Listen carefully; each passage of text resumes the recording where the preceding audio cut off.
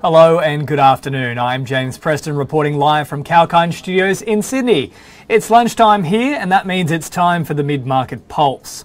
In this show we'll take a look at the overall Australian share market performance by the mid-session trade.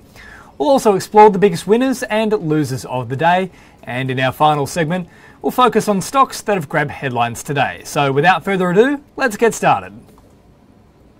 The Australian share market continued to trade lower by the afternoon after making a negative start led by a sharp sell-off in tech and industrial stocks. The weak cues from global peers also injected negativity in the market as investor sentiment was dampened by fears of potential corporate tax hikes in the United States. Investors also remained focused on Reserve Bank Governor Philip Lowe's speech on Delta's impact on the economy and also the monetary policy. In the last week, the monthly policy meeting, the Governor had warned that the coronavirus-led lockdowns would lead to a rise in the unemployment rate over coming months. However, Lowe maintained that the economy would rebound by the end of the year. The benchmark index, the ASX 200, was trading lower by 0.12% by lunch. During the day's trade so far, the index declined as much as 0.5% to hit a low. The market pared most of its early losses after a report from NAB revealed that business confidence improved slightly over the past month, but that it remained in a negative territory due to the COVID-19 restrictions. Business confidence in Australia increased to -5 points in August from -8 points in July of 2021. The data showed that business confidence improved in New South Wales as the vaccine rollout accelerated, while it dipped in Victoria due to the extension of lockdowns. On that note, let's take a look at some updates from the COVID-19 front. The fresh data showed that Australia continues to struggle to contain the highly infectious Delta variant as daily case counts remained high. New South Wales, the country's most populous state, recorded 1,127 locally acquired COVID-19 cases, along with 2 deaths in the past 24 hours, while Victoria registered 445 new infections. On the sectoral front, 6 of the 11 indices were trading in red, while tech and industrial indices were the worst performers. The tech sector declined by 1.6%, led by a fall in index heavyweights Afterpay, Xero and Pro Medicus.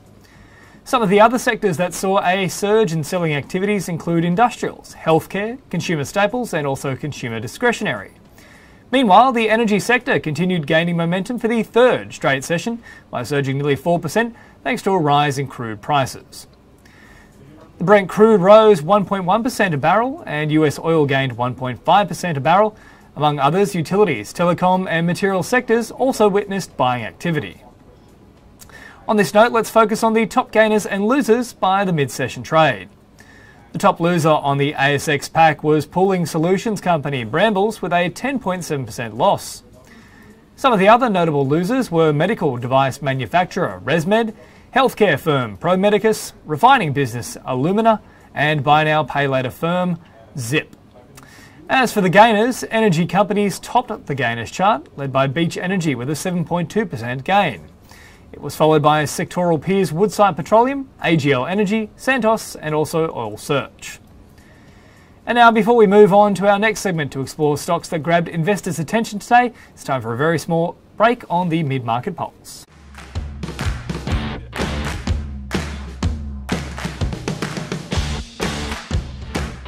Tune in to stay updated while on the move. We will tell you where the crypto craze has reached, where the property market is headed next, what the world is doing to become more environmentally friendly, apart from tracking the daily market charter. Be on top of the latest news and announcements with 𝐊𝐚𝐥𝐤𝐢𝐧𝐞 TV.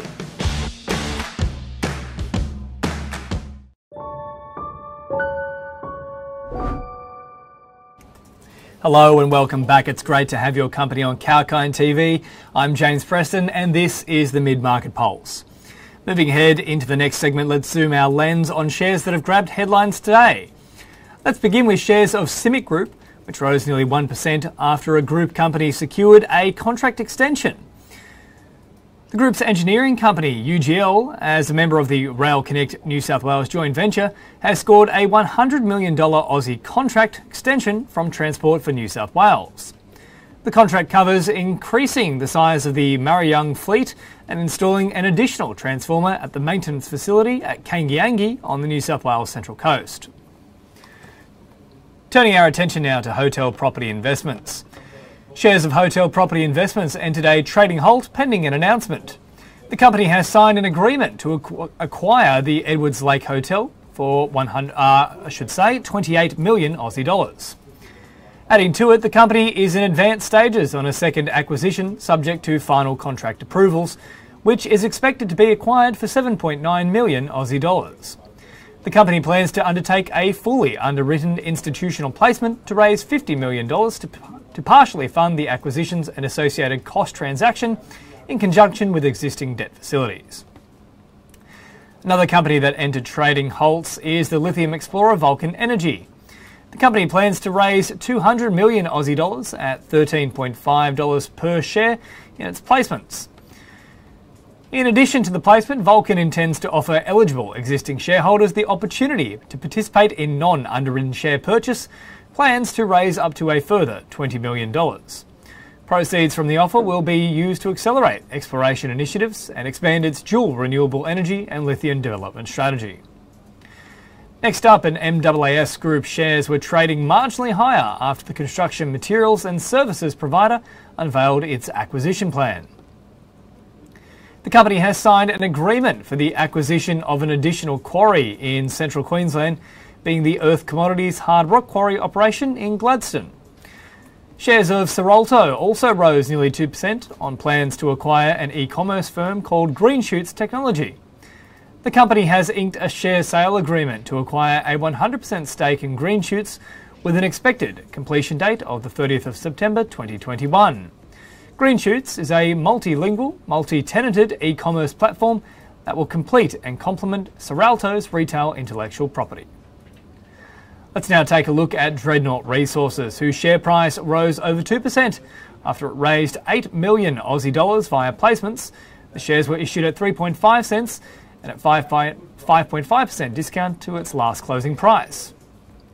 The placement funds will be used to build on recent success at the Tariji Yampi, Mangaroon and Ilara projects. Moving on now, and shares of Bathurst Resources rallied nearly 14% after the coal miner raised its earnings guidance.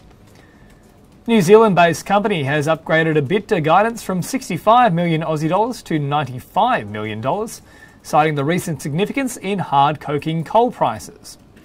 This is also supported by the release of an updated investor presentation post-financial year 2021 end results.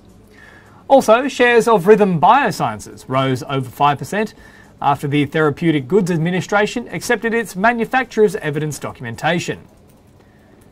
The medical diagnostics technology developer said this documentation is required for approval in Australia for Colostat and completes the first step for regulatory approval in Australia. And lastly, the share price of Macmahon rose over 2% following a positive business update. The company has now finalised a 210 million Aussie dollar mining services contract with Calidus Resources for the Warrawoona Gold Project in Western Australia. This contract involves the development of a new open-cut mine in the Pilbara region. Well, that's all for now. Keep watching 𝐊𝐿𝐴 TV for more trending market updates from Australia and around the world. I'm James Preston, signing off for now.